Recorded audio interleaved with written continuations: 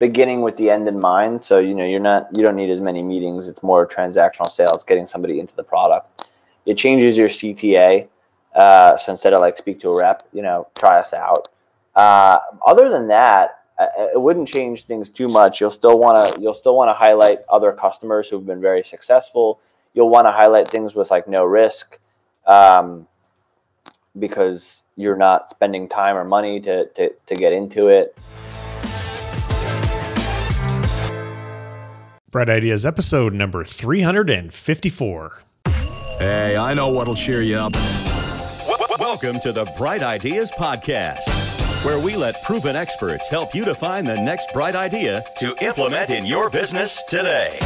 And now, here's your host, Trent Deersmith. This is unbelievable. Its true force has never been fully understood.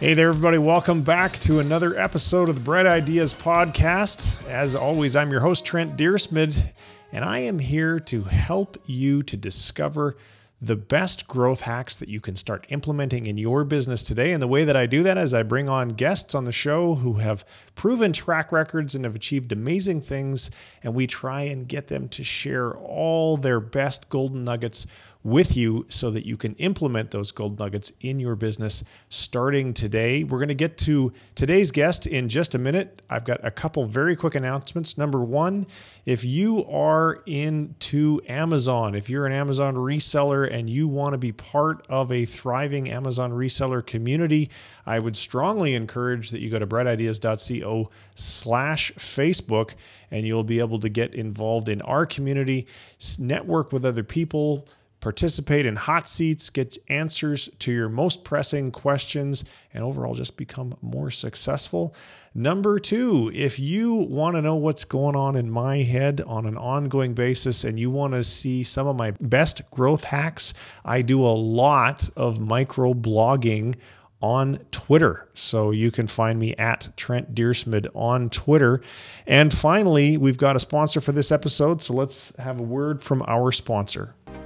Today's episode is brought to you by Flowster. If you run an e-commerce business and are struggling to effectively delegate your highly repetitive work to your team, Flowster's workflow management software and pre-made e-commerce playbooks make hiring, training, and delegating to your team an absolute breeze. Check it out today at flowster.app. Hey, Max, welcome to the show. It's really a pleasure to have you here. Yeah, thanks for having me. So we're going to talk a lot about B2B sales today, something that is near and dear to my heart because I actually own two different companies. We use B2B sales for both of them, and I'm sure many of the folks in my audience also rely on B2B sales. But the thing is, it's getting harder and harder and harder to get people's attention and break through the door and so forth. So that's really what I want to focus on today. But for the folks, before we get into that, for the folks who aren't yet familiar with who you are, let's start there because you've accomplished some pretty amazing things in the B2B space. Yeah, so kind of fell into B2B sales. First thing in my career that I did, I was an entrepreneur and came across a company called Udemy, which is an online education marketplace. They were looking for their first sales hire, and it was really like building a two-sided marketplace. You're kind of like you're an entrepreneur of your own business inside of a business, and mine just happened to be the sales side of that business. And when I came at that problem, I approached it as an entrepreneur would. How do I do this in the most efficient way possible? How do I generate more revenue using less resources? And that was the impetus and the foundation of Sales Hacking. Started Sales Hacker from there, which is our media company for B2B salespeople. Grew that from 0 to 80,000 subscribers. We had conferences in New York, San Francisco, and London, meetups in 5 different continents across 32 different cities. And then in 2018, we were acquired by Outreach, which is the leading sales engagement platform. I took over as the VP of marketing. I've since transitioned to the VP of sales engagement, focused on our own sales engagement practice and evangelizing sales engagement to the masses. And it's been a fun ride. I love working with salespeople. I love focusing on B2B sales and the trends that are happening in our space. And that's me in a nutshell. Also wrote a book called Hacking Sales and a book called Sales Engagement, which I'm assuming people can find on Amazon. Yes. Okay. So I've been in sales all my life. Back in the day, I used to make cold calls. I used to make so many of them. Actually, I got written up in James Clear's book, Atomic Habits, as the paperclip strategy guy, because I would take 2 baby jars and I'd move 120 paper clips every time I dialed the phone. Things have evolved a lot since those days because you didn't have voicemail back then and you didn't have electronic answering service. I mean, it was really fairly easy if you were willing to put in the elbow grease to get a number of people on the phone every day and book appointments and go out and do your stuff. Those days are long gone. And now we've got electronics and social media and email and a lot of noise. So what other ways, or I guess the question is it's got a lot more difficult, especially in the last few years. What do you think the main reasons for that are? And then we're going to talk about how to solve those problems. Yeah, well, there's more companies, selling than ever before, and that keeps growing. I think we've created a lot of channels now for people to sell on, so it's no longer just phone and face to face, but you've got email, you've got LinkedIn, you've got all these other places that you can go to develop relationships. You can go to communities, where people live. So it's definitely grown as a profession, sales, and the barrier to entry has always been low, but you're starting to see more and more folks make a career out of it. So sales was also something that was kind of taboo, and that's salesy. There's a negative connotation. And then when SaaS companies really started to blow up, you started to see the people who went into investment banking that came out of Ivy League schools that knew they could make like $200,000 or $300,000 right out the gate going to investment banking, but working 20 hours a day, now going into SaaS sales because they can make the same thing and log way less hours and have a really great career. So all of a sudden it got really competitive, and all those, even though you have more channels, they're getting just as saturated. And then when COVID hit, you had these 2 main channels, in person and online, and in person got completely wiped out. So now everybody is, basically swimming down the same path, and it makes it even for more saturation. So you have to find ways to adapt and pivot over time, and realize that there are no silver bullets in sales. I think people are always trying to find these silver bullets, like, if you make these calls after this time or this thing and do this, it's going to work for you. And maybe it will, maybe it won't, but you have to find your own ways to A/B test the things that are working. You have to figure out what's going to work for your variables. What is your industry that you're selling to? What segment you're selling to? The types of people that you're selling to? The roles, whatnot. People buy differently, across the board, and there's so many different variables with your product and your time zone and your country and whatever it is. So it's all about A/B testing. It's all about adapting and pivoting and not trying to fall into some trap where you read a book or a blog post and that's the definitive answer. Go just do that. It's a great place to start, but then what are the things you can do to pivot on that, iterate on that, to find the right thing for your business? All right. So takeaway number 1 is expect to experiment like mad, because there's no one best way. Yes. So let's talk about SaaS sales. It's a topic near and dear to my heart, being a SaaS founder myself. So my company is Flowster, and we are now going after we're literally right in the middle of rolling out our new B2B first experiment, to be honest with you. And I think this will make for great conversation. So our target is the decision makers at brands that make consumer products that are sold on Amazon, because we offer them what's called an Amazon playbook, just a collection of standard operating procedures for running your Amazon Seller Central account. Very useful to a company that maybe doesn't know how to do all of that stuff. Yep. So what would it walk me through if you were my new VP of sales and we had this startup and I said, okay, hey, Max, this is our product. It's this thing.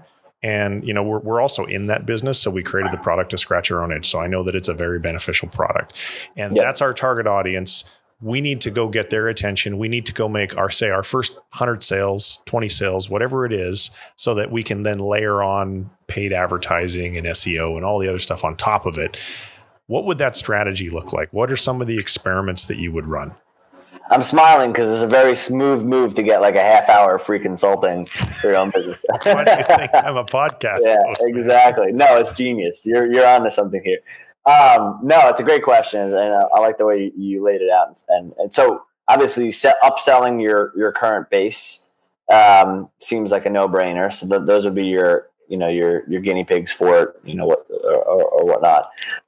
Next thing is, there's got to be a database or a list you can scrape or something of all the sellers on Amazon, if that's your target market, right? Easy. Those are the people. Done that. Yeah. Got the list. So you got that. So are there common denominators that you can thread together with that list that'll allow you to lead score it? So, what is your low hanging fruit? What are the people on that list that are most likely to buy? Like, what do people have in common out of your current customers that you can mirror to create some kind of data lookalike to the list of people who aren't customers yet?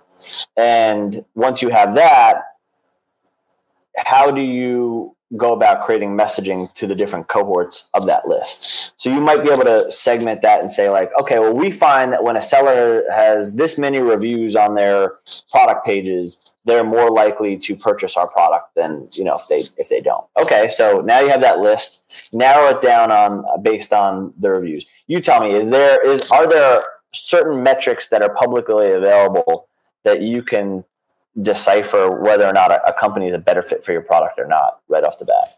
Yeah, there's a lot of data available on Amazon. There's all sorts of tools that allow us to see estimates of the sales volume of a given product. There are tools that allow us to see estimates of the sales of all of the products for that brand and some of the trends, whether they've been going up or down or what have you. And we can also see the number of sellers that are for a given brand. So our message is, because typically a manufacturer didn't think about a direct-to-consumer strategy. They thought about selling into retail, and then some of those retailers put the product on Amazon. And then over the years, what's happened is all the Amazon's become this wild, wild west sales channel for the brand that makes ABC widgets. And it's actually causing them a lot of problems. So our approach is saying to them, look, why don't you just fire all those folks and have your own Seller Central account? To which their response is, well, we don't really know how to do that. And then I say, well, we've got all the procedures that you would ever need to be able to do that. And if you could follow a checklist, then here, this is a solution for you. This is a very different customer. Like, I've sold millions of dollars worth of this to a very different customer segment.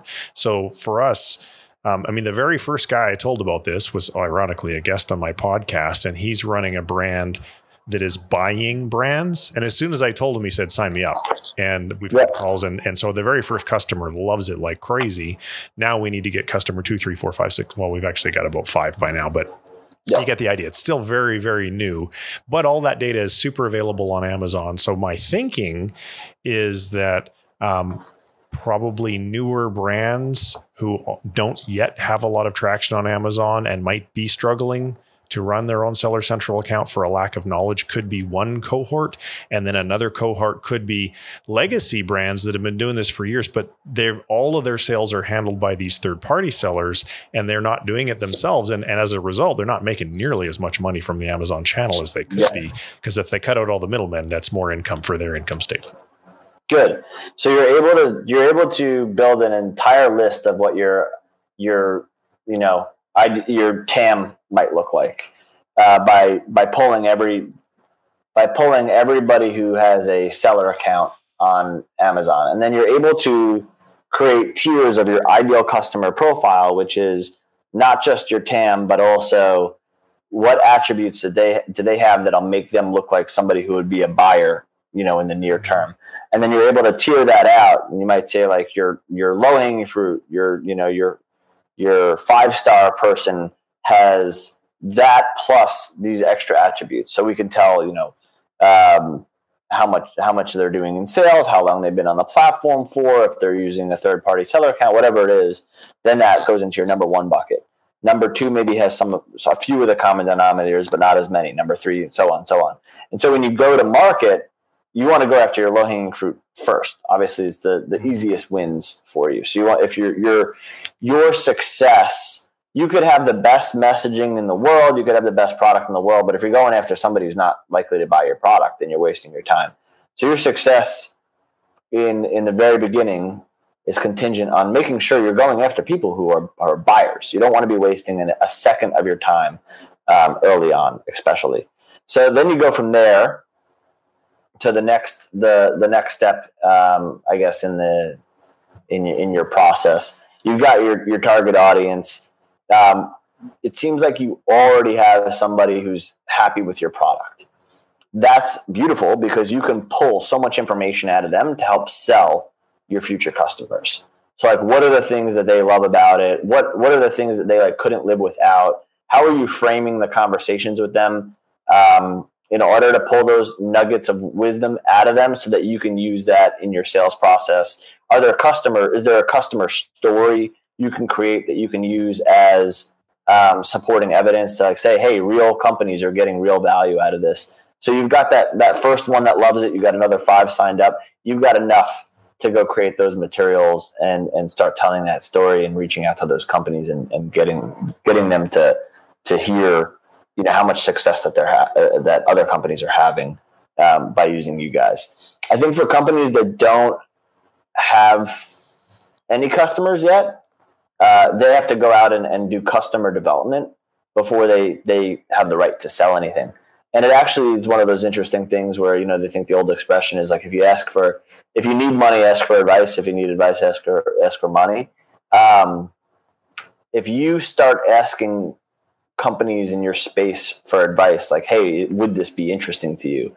If you have any companies that you can ask that to, you might end up finding a customer out of that. But most importantly, you'll get some information from them and saying like, well, here's what we would pay. Here's what we would pay for, and here's how much we pay for it. And then you got to look at your product and say, okay, well, do I have what they would pay for? Are they interested in this? Or are there pivots that I need to make or iterations that I need to make in order to make this thing more viable? And I wouldn't just do that based off one company's opinion, but if you talk to 5 or 10 or 15 or 20 companies and you keep hearing that, then guess what? You got to go make those. You got to go make those moves because what you have right now, people aren't going to pay for. But what you could have, people can pay for, and it might be just small tweaks and things like that. Okay, so let's assume that we've gone through that exercise and we've, through sheer hustle, have managed to sell maybe 10. And so we know that we've got pretty decent product market fit. Now we need to start scaling it up. We need to start building a team. So obviously there's going to be messages that we're going to take what we learned from these conversations, from these first 6, 8, 10 customers and try and weave that into our messaging as best we can.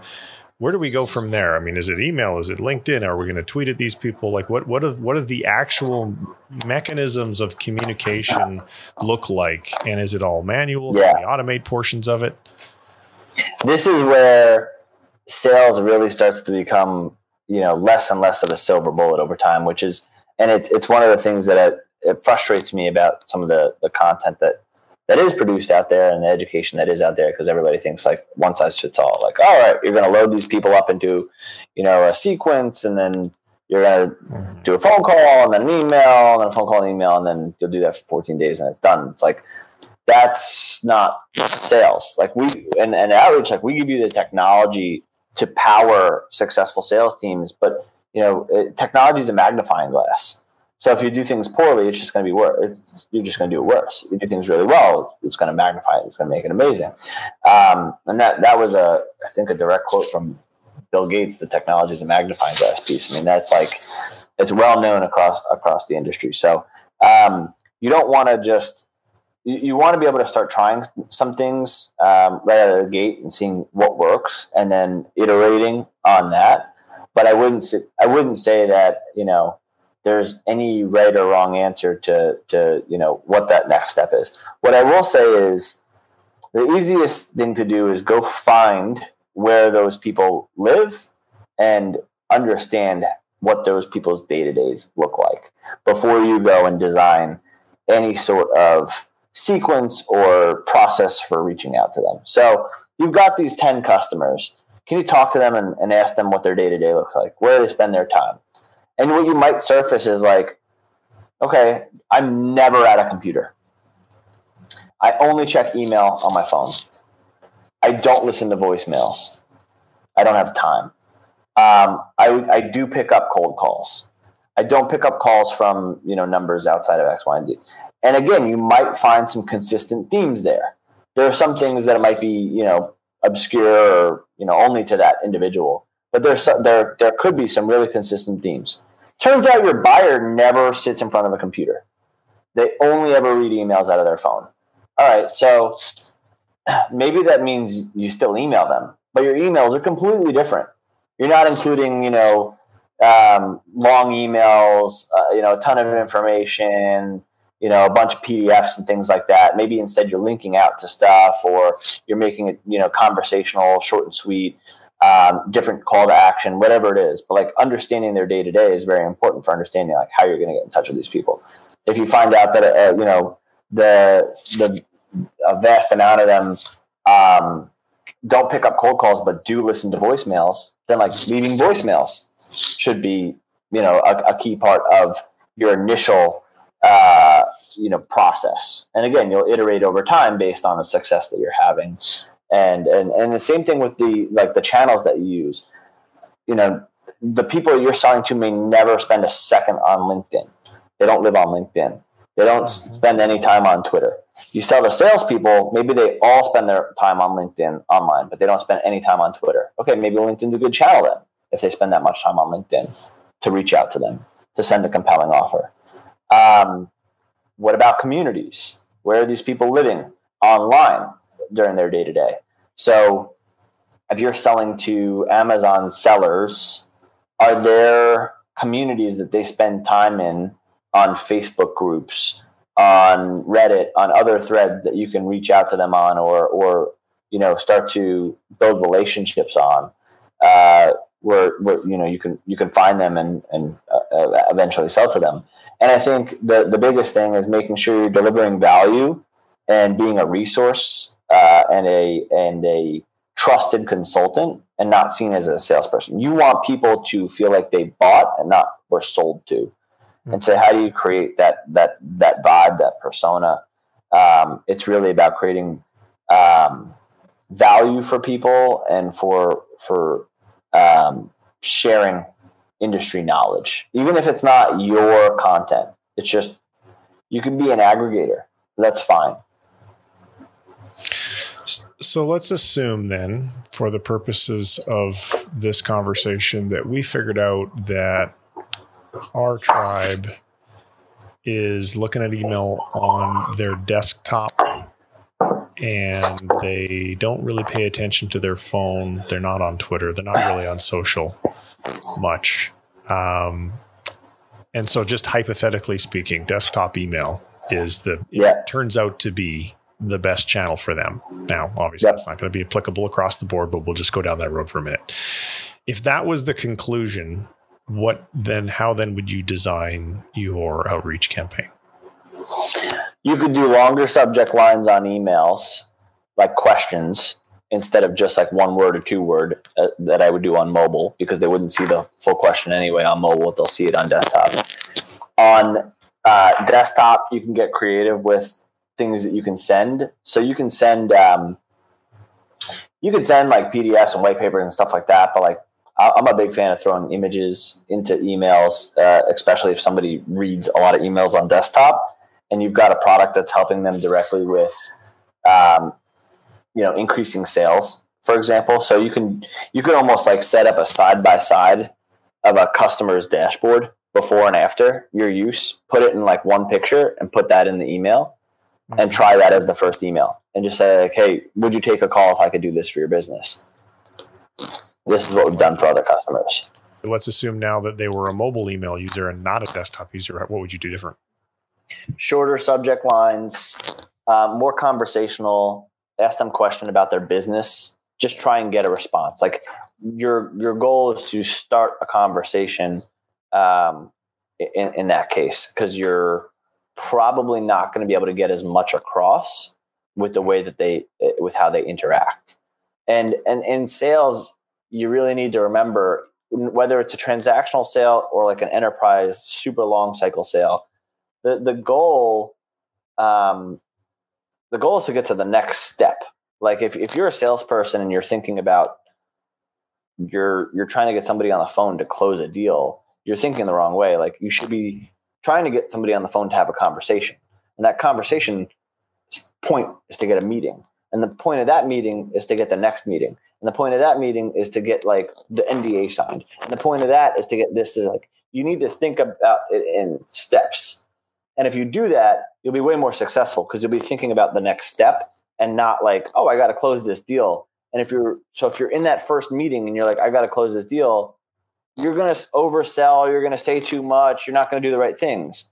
If you realize that like you're not going to close this deal in that meeting and you need other stakeholders to be involved in order to close this, like in order to eventually close this deal, and the next step is to get those stakeholders involved, then you instead of overselling, you'll actually ask the right questions. Well, so who needs to be involved? And, is there, can we get a meeting set up with those folks and X, Y, and Z? You're building the blocks to get to the deal long term. So when you're selling in this situation, even that first email or whatever it is, first phone call is just to get a more informed meeting or a more informed phone call. And if you're in much more transactional sales, then a lot of times these touch bases are just little bits of marketing. It's like a law of effective frequency or law of 7. Or rule of 7, I think it's called, which is it takes 7 times for somebody to see your brand before they recognize it. And whether that your brand is your company name or your name individually, it still could be a successful strategy to make sure you're staying on top of these folks and, being seen. So in the SaaS space, there's product-led growth and sales-led growth. There's varying opinions on which is the more effective.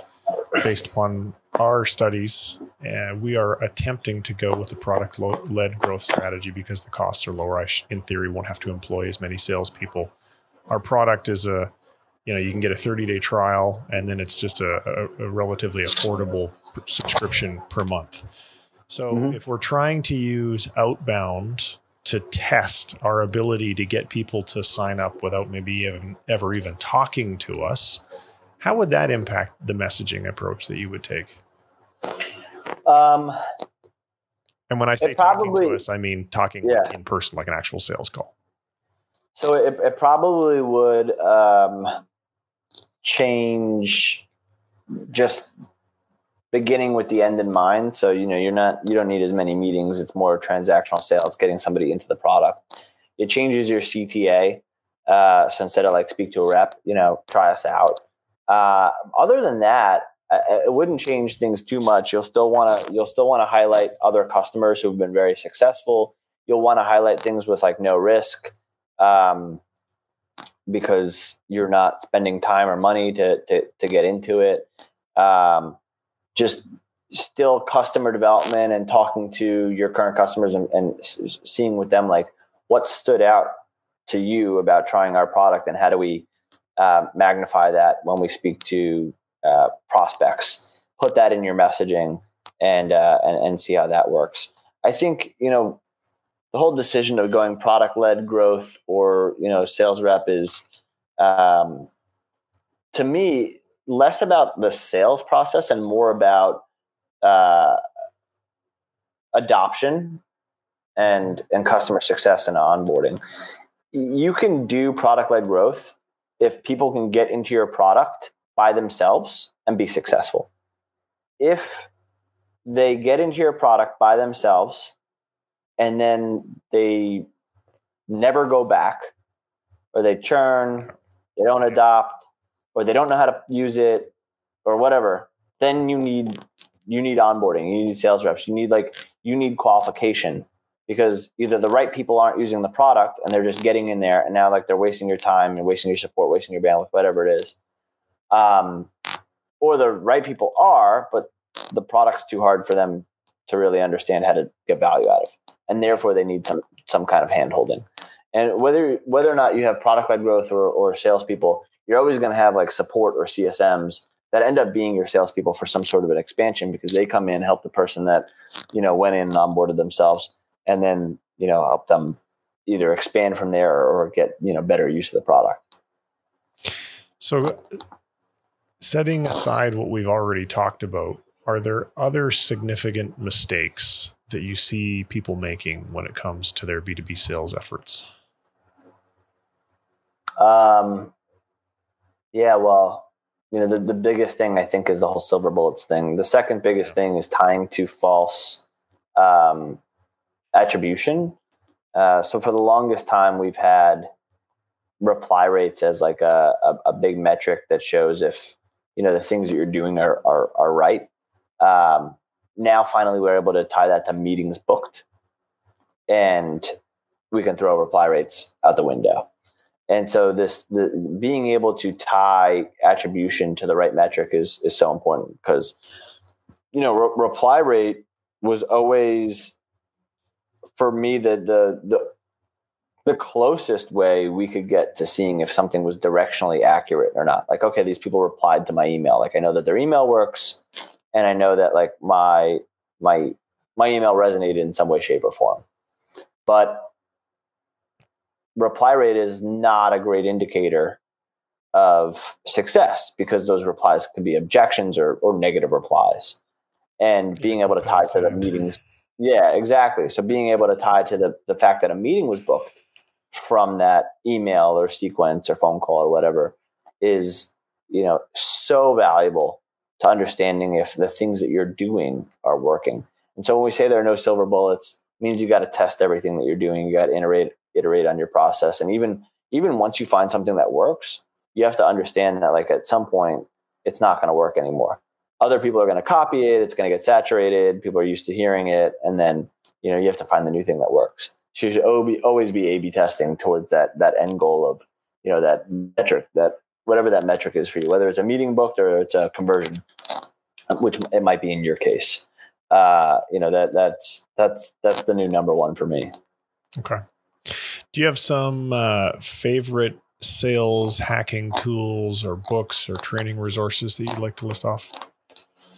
Yeah. So I wrote a book called Hacking Sales, which was for, all things early stage sales, and kind of went over a lot of the tools and technologies that exist in sales today. And that was a book I wrote early it was 2015. So kind of like midway through the sales hacker journey. And then more recently wrote a book called Sales Engagement, which is how to engage with companies in this ever-changing environment. But some of the other ones I like range from, the more tactical stuff, like Never Split the Difference by Chris Voss, and Sales Acceleration Formula by Mark Roberge, and Sales Development by Trish Bertuzzi. I forgot the full name of her book, but if you type in Sales Development, Trish Bertuzzi, you'll find it. Then there's some like, Gap Selling by Jim Keenan, and all the, Ian Arino and Jeb Blunt books are fairly good. And then there's the software outreach. Clearly, got to get outreach. Yeah, I think if you look at your stack, there's your CRM, which is your system of record. And then there's your sales engagement platform, which is your system of action. So, you want to have a CRM, you want to have a sales engagement platform. Obviously, which do you classify outreach as? The sales engagement platform? Outreach is a sales engagement platform, yes. So we're your system of action, data, insights, and workflows. And then you want to have like a net new data source. So like a Zoom Info or, a Lead IQ or Seamless, or those types of companies, Clearbit, what have you. And then Dun & Bradstreet. And then you want to have, I think having chat these days is a must, and having an intent solution these days is a must. So having something like Bombora or Terminus, demand-based, Sixth Sense, one of those to tell you which companies are trending in your space, which leads are more likely to close, which companies you should be talking to, I think is a clear unfair advantage. Conversational intelligence, forecasting. There are a lot of other categories that start to come from there. But we're living in an age for the sales rep that's like really interesting and really fun, because so much investment is going into technology for salespeople, and for so long, it was just CRM and maybe a data solution. So it's a really cool time. So let's finish up by talking about something that I know you're pretty stoked about these days, and that's the new sentiment tracking that Outreach has recently released. I have no idea what that is. I did not get a chance to read up on it, so my ears are hearing it for the first time. Yeah. So what is it? Why is it, and why should we care? Yeah. So it kind of goes back to that attribution piece. So in the past, you were only able to go off open rates and reply rates. And So what that means is you send an email out, or you set up a sequence of emails and phone calls, and you only understand if somebody opened your email and if they're replied to it. But you can't really, like, at scale, open up all those replies and see what those replies were. So you can have a sequence that is that has an email in it that has a high reply rate, but after that sequence, it doesn't actually book meetings, and you won't understand what's going on there. Now you can see, okay, well, are the replies objections? Are they positive? Are they unsubscribes? Or do they fit in some other bucket? And then in the positives, like what were the categories of positives and what were the categories of negatives? So was this an objection on price? Was it an objection on, check back next year? What were those different things? And it actually gives you like a percentage inside of each one of those to understand, okay, so I'm getting a high reply rate on this, but they're all negative replies. I should get rid of this email in my sequence. It's not working for me. And it also gives your managers a way to coach your reps towards handling some of these objections. So if you're going to get, budgetary objections based on this message that you sent, here's a way that you can, reply to it. If you're going to get timeline objections based on this email sent, here's a way that you can respond to that. Or here's how maybe we should be going and talking about this thing before we send it out in order to not get these objections. So sentiment just gives you positive and negative intent from the person on the other end. And then we've also added, attribution as the way to understand if, sequences are truly working or not. Before you weren't able to understand, what led to meetings booked. You were just able to rank things based on, all right, this one's having a really good, response rate. Let's keep running with this. And we realized that I think it was like some overwhelming number, like 40% of 40% of the ones we tested, the like reply rates were actually a bad indicator of an actual successful sequence. So it is, it's pretty significant. We're really excited to get that out in the hands of all of our reps and managers. Yeah, no doubt. So for something that I can include in the show notes, maybe just send me a link. If you've got a demo video, white papers, something that for people who are like, hey, I want to learn more about that. Make sure you get that and I'll include it in the show notes. Yeah. All right, gang. Max, it's been a pleasure to have you on. If you want to get in touch with Max, you can find him on Twitter at HackItMax, just like it sounds. I'm assuming that that would be your preferred way people get in touch. Yeah. Twitter, LinkedIn, I'm there. I'm active. So yeah, find me online. All right, Max, thank you so much for being on the show. It's been a pleasure to have you here. Take care. Cool. Thanks, Trent. All right, that's it for this episode. If you enjoyed it and you haven't already done so, would love it if you would take a moment to like, rate, and review the episode on your favorite podcast listening app. If you want to get to the show notes for today's episode, go to brightideas.co/354. Thank you so much for listening. Take care. Have a great day. Bye-bye. Thanks very much for listening to the Bright Ideas Podcast. Check us out on the web at brightideas.co. All right, show's over. I'm tired.